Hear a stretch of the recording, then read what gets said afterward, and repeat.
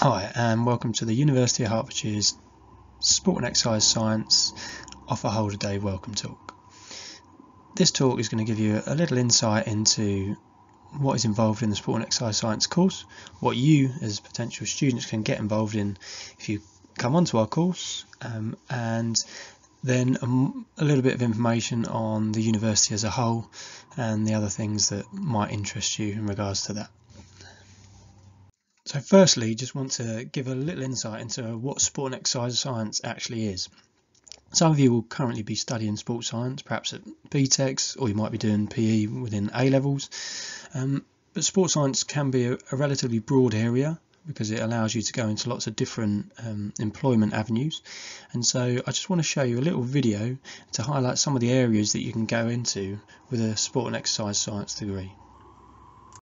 Athletes today can run faster, jump higher and hit harder than ever before. Thanks in part to sport and exercise scientists who are using their understanding of physiology to optimise athletes' training, performance and recovery, and helping us live healthier lives through physical activity. Take Jamie. He works as the sports scientist for a professional football team. Jamie is helping the players stay injury-free by using sensors on the skin to gather data on muscle contractions and fatigue, and using these data to tailor players' training to maximise performance and minimise injuries. Then there's Victoria. She's investigating why athletes with spinal cord injuries seem prone to overheating.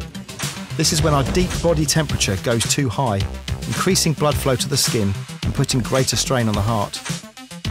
Below their injury, these athletes' bodies can't regulate temperature through usual methods like sweating. And the higher up the injury, the worse the problem is.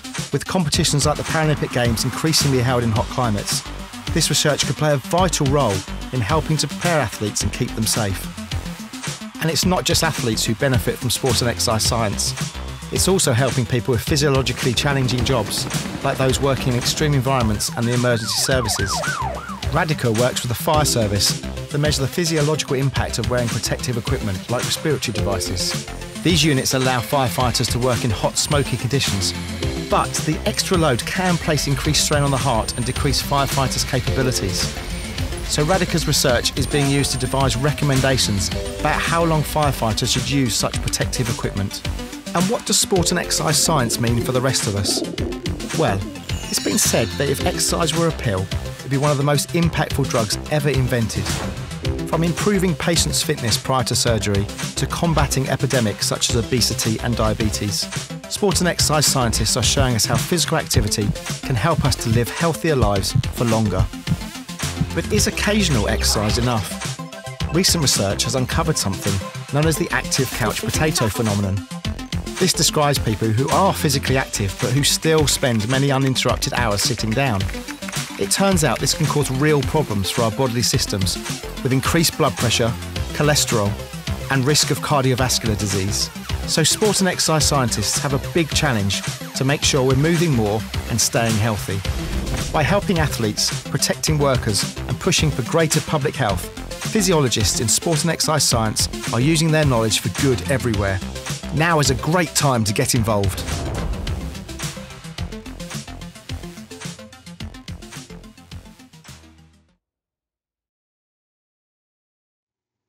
So that was a video by the Physiological Society looking at all the different roles that you can do within sports science, which is really broad. The sports science courses tend to be pretty broad, so it gives you a big wide range of roles to go into afterwards. So here at the University of Hertfordshire, our course is made up of the fundamental components that you would need as a sports scientist to go into some of those roles that you've just seen. So we concentrate on areas such as biomechanics and strength and conditioning, and this is a picture of our current biomechanics lab, but it's going to be about 3 or 4 times bigger come September because we're moving facilities. So biomechanics lab is going to be a lot bigger, but that will allow you to analyse movement, so how the body moves, how the forces act upon that body, and then strength and conditioning is an area of how you then can, when you understand the movements, how do you get those movements stronger? How do you condition athletes to perform better within their sport? Or how do you condition firefighters to get better and cope with their environment? We also look at physiology. So this physiology is a very big role within our degree. It's really important. Obviously that's a really big part of sport and exercise science. We've got lots of wet labs as well as dry labs to allow you to investigate lots of different areas of physiology within an exercise setting. And we're going to have altitude chambers to experience, so you can experience the different physiological demands when you're at altitude and under different temperatures.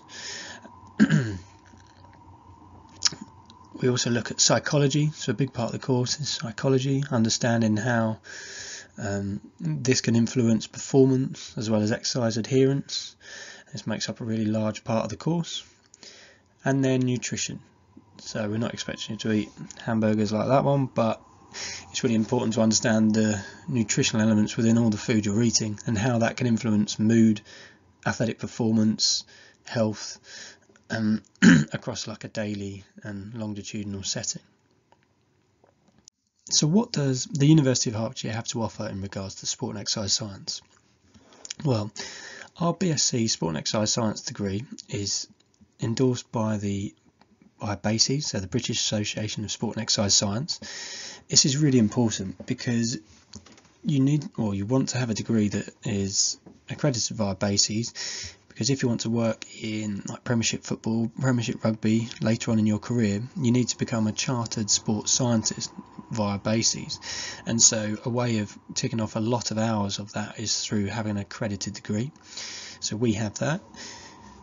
Our staff are accredited and chartered via the British Psychological Society, the Nutritional Society, the UK Strength and Conditioning Society, and the National Strength and Conditioning Society, which is the American Strength and Conditioning Association's qualification. We've got extensive laboratories, which are going to be 3 or 4 times bigger by the time you guys start. So as of September, we're moving over to new facilities where there's been lots of investment in regards to laboratory kit, obviously new rooms, and lots and lots of new facilities. We've got a really good record of student support and guidance. So I'll show you some NSS feedback in a few slides time, but we get lots of good feedback from students in regards to how well we support them and guide them throughout their journey here at Hertfordshire. In regards to the course, we really emphasise theoretical knowledge because we want you to be strong scientists, but we also really push the practical skills. So lots and lots of assessments and lessons are practical based because we're trying to make this qualification as vocational as possible, because the most important thing of this is making you employable. So we want to give you as many employability skills as possible throughout the course. And then lastly, we have lots and lots of cutting edge research and consultancy going on, which you can get involved in. You just have to contact and go and speak to the person in the area you're interested in, and they'll kind of bring you into that research loop. So we've got things like areas on physical activity and health, nutrition, nutritional supplements, how that can affect exercise and health outcomes, lots of sport and exercise science psychology research, and then my area is molecular physiology, so like genetic characteristics of sporting performance and injury. And then we've got lots of consultancy going on, so lots of opportunities for you to get involved in at Hertfordshire. So the entry requirements for sport and exercise science at the start of the year were 104 UCAS points. So this was to include at least one A level in science from, as you can see, things like human biology, chemistry, physics, psychology, etc. Or it was a DMM within your BTEC Nationals in sport and exercise science, that would be NQF or QCF. Or if you were doing an RQF BTEC in sport, it was a DMM as well. And then we also take on the level 3 OCR CTEC extended diploma in sport and physical activity. But there are lots of other BTECs that we consider, but that's just kind of down to tutor discretion. So you just kind of get in contact with the admissions tutor, which is myself. And if it's the International Baccalaureate, it's 112 points. And then that also includes GCSE Maths, English Language and Double Science at Grade C. However, there is obviously a caveat with that, because due to the current situation with the coronavirus, obviously exams and BTECs are potentially going to be unfinished. So therefore, there has been changes to this. So for the most updated entry requirements, it's best to get in contact with the admissions team in regards to sport and exercise science at the University of Hertfordshire. So in regards to course fees, the BSc Honours Sport and Exercise Science degree is very similar in regards to the cost of many other degrees, so £9,250 for UK EU students each year, and then for international students £12,350 per year. This is the course structure of our BSc Sport and Exercise Science course. So at the top you have level 4, which is the first year. We have core-based modules in the first year, so they're all compulsory within the first year. So a big 30 credit module is human physiology and nutrition, because obviously this is fundamental in sport and exercise science, so that's really important to get a good base within the sport and exercise science world. Then the yellow one you can see is academic and professional skills. This builds a academic profile for the student, so a good ability to write, to communicate, and to reference and cite in the right manner for your study across your 3-year degree. The box below that is called exercise prescription and fitness testing. This is the fitness instructor type module, so it builds your skills on practical elements in regards to testing and training athletes and the general population. And then the two blue boxes are psychology based, so you've got skill acquisition and motor control, and then introduction to sport and exercise psychology, so the foundations of becoming a sport and exercise psychologist there. In the green box you have musculoskeletal anatomy, so this is all about understanding how the body moves, the muscles, the soft tissues involved in it, the bones, the joints, and being able to kind of locate them and isolate them in the right areas.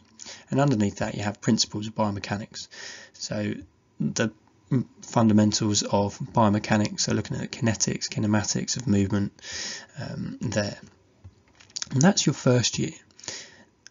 And so also the human physiology and nutrition is what's called a 30 credit module, and then all the other ones are 15 credit, so they just run 1 semester, whereas human physiology and nutrition runs across 2 semesters. Then when you get to level 5, then you get a number of optional units. So you have some core modules which are compulsory, and then you have some optional modules. So your physiology module moves on to exercise physiology and metabolism, so looking at the physiology of exercise and metabolism, so how that is affected. Then you get applied biomechanics, so now you've understood the principles in the first year, now this is more about applying them and testing them. Then you have research design, so this is a module that kind of your choice of area to study, because this flows into applied research projects if you look down at the bottom of the screen, which is where you do your dissertation on an area you've chosen. So research design is you researching and choosing an area you want to study that feeds into the applied research project. And then the blue boxes is now taking the fundamental skills of psychology and applying them into an exercise and sports setting. And then you have the optional modules. So you have exercise for a healthy population, which looks at how exercise can influence health and metabolism across a variety of populations. And underneath that you have sports conditioning and testing, which is one of the modules I run, and that is like a strength and conditioning type module, so it's within an applied setting. How do you get people, athletes, fitter, stronger, faster, and what are the right tests to assess this? Then we have a business-based module, which is an optional one, called Process and Practice in High Performance Sport. And that looks at how do you build a strong business base if you're going into the world of high performance sport. And then the green box follows on from principles of biomechanics. This is functional anatomy and clinical biomechanics, so looking at how you then take those principles of biomechanics but into an injury-based clinical setting. Then you move into the third year at level 6, and you see you have all the modules are optional, apart from applied research project, which is a 30 credit core module where you run your dissertation.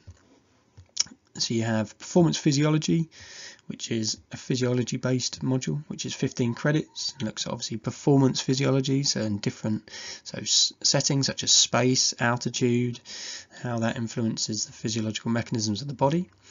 You have exercise referral and health promotion. So following on from exercise for a healthy population, a really popular area for sports scientists is working in doctors' referral units. Then you have work experience in sport and exercise science, which is an optional module what you can do for 1 semester, and you can go and work in a sport and exercise setting, and it just looks really good on your CV that you've built up work experience whilst also studying at the same time. The blue module is technology in sport, and this is like a sports analysis type module where you look at performance and you would assess it. So you might watch football, cricket, netball, basketball games, you might watch the movement, you might analyse the movement, or you might do what's called notation analysis, like look at the number of passes, the technique, the setting, and then how technology can influence that performance within sport. You then have what's called contemporary issues in sports psychology and exercise psychology, so just follow-ons from the sport and exercise science. And then you've got advanced biomechanics, which is obviously then a follow-on from functional and applied biomechanics, looking at biomechanics at perhaps the most extreme levels. You have sport and exercise, sport and performance nutrition, which looks at the nutritional aspects and how do you feed correctly the elite athletes and the general population. And as mentioned, you then have applied research project, and then the last two are strength and conditioning, which is a follow-on from sports conditioning and testing, which looks at how do you get athletes bigger, stronger, faster, and there's lots and lots of practicals across those modules there.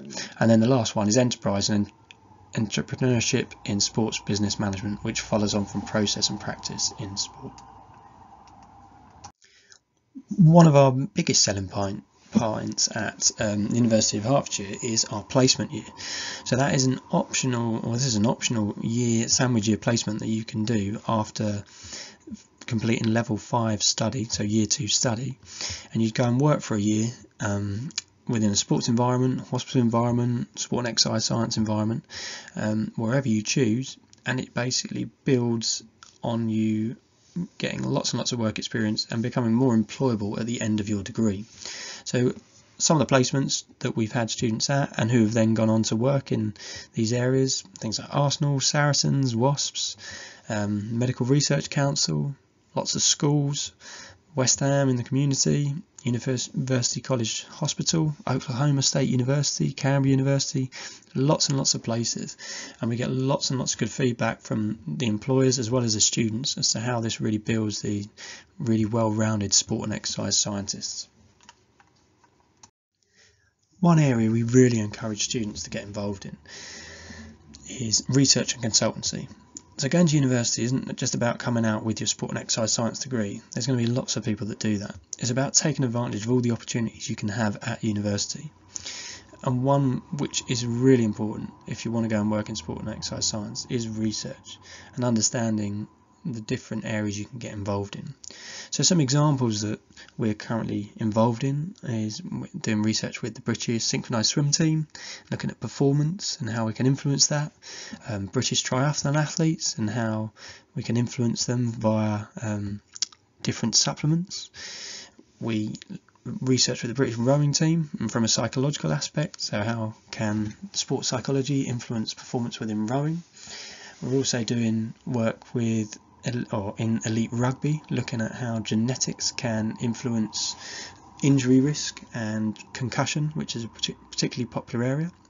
But alongside the research, we're also doing a lot of work within consultancy, where we get sports teams in, athletes in, people from the general public in, and just doing lots and lots of different tests and lab-based tests, and this can really build up your practical lab-based skills. So it's really important that you come and get involved in these opportunities to just create that really robust CV. And upon graduation, we have a really good employment figures. So 96.5% of Herts graduates are in work or further study within 6 months. That isn't necessarily always in sport and exercise science, but it's within employment. So we've got a wide range of different areas that people go into, as I've previously shown, but we also have people go into things like recruitment consultancy, finance, business management, and areas outside of sport and exercise science. And here are just some examples within sports science and outside of it. So sports science officers, English Institute of Sport, which is kind of the optimum level for elite performance, physiotherapy, Metropolitan Police, university hospitals, NHS, performance analysts within elite football clubs, teachers, strength and conditioning coaches, and then there's obviously the further study where people go into PhDs and masters. So as previously mentioned earlier, we get some really good feedback from students, and this is just some examples of what the students have actually said. So I don't want to read them all out word for word, but to start with the top one, the module provided are really interesting and provide a wide range of skills and knowledge. Lots of practical experiences provided, and we have the use of a brilliant amount of lab facilities. Very interesting practicals with invaluable experience. Friendly staff, other students are really friendly. And I'll let you read the other ones, but lots of kind of positive comments about staff and student interactions and facilities and support. In regards to grades, in 2019, so last year's graduates, 71% got 2 1s or firsts, and 27% of those were firsts. So some good achievements within our sport and exercise science degree. In regards to statistics, overall satisfaction was 92% on the National Student Survey, 87% for learning opportunities. Was the course intellectually stimulating? Yes, 94% agreed with that. Did the staff make the subject interesting? Hopefully, from my point of view, and we 92% across there. And then one thing you really want to be important on your course is, are staff good at explaining things? And 98% there. Outside of study, we've got lots and lots of different sports to get involved in. So if you're applying for a sport and exercise science degree, I'm presuming you like sports, so we have lots, so over 30 different sports to get involved in, and every Wednesday is the Bucks League in whatever sport you're interested in. But if you don't want to get competitive, there are lots and lots of other active student type sporting activities in regards to different sports. So the best people to get involved with that are the Athletics Union. If you get in contact with them, they can highlight how you can get scholarships based on particular sports and what sports you can get involved in, and the squads and the different levels. We also have really good facilities. So at the moment, as I previously said, we're based at College Lane, but we're, as a unit for sports science, we're moving over to De Havilland, and so De Havilland is where the Hertfordshire Sports Village is. So you can see some pictures of the climbing frames, football pitches, Mavericks, netball down there, badminton courts. This is now going to be our home. So our labs and our lecture theatres are going to be built alongside this. So we're going to have everything in regards to sports science in one place. So there's been lots of investment in this, a really big push to create a really good sporting environment. And then outside of sport, we've got lots of good facilities. So the top left is our Learning Resource Centre, which used to be one of the biggest in Europe. I think we've lost that record now, but it is really impressive. So lots of books, lots of facilities, computers, quiet study rooms for you to get involved in. We're also in the centre there, we've got what's called the New Science Building, which has got lots of wet labs, dry labs, computer room facilities for you to utilise. And the bottom left is the halls of residence, so where you'd stay. And in the centre there, you've got the gym of that. And we've also got the Hutton Hub, which is where you have all your student facilities, like studying abroad, pharmacies, banks, student information, student advice.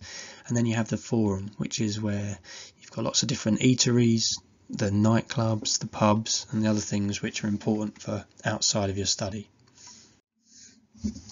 And then, perhaps I'm not the best person to give advice on this one, but I have been informed that university life is not all about work, but there's lots of social activities as well. So one of the big things about university is not coming just to get your degree, but it's also to get involved in lots of different things outside that. And so there's lots and lots of different nighttime activities as well as daytime activities, lots of different nightclubs, lots of different things going on around the area to get involved in outside of your studies.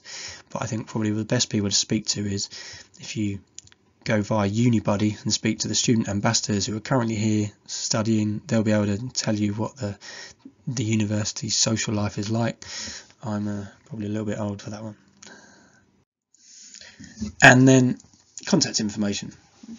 So I'm John Brazier, I'm the admissions tutor for sport and exercise science. So if you've got any specific questions on the course, the changes in entry requirements, or what's going on due to the coronavirus situation, just get in contact and I'll happily help. But anyway, that was a little insight into sport and exercise science here at Hertfordshire. I hope that answered perhaps a few questions you might have. Thank you.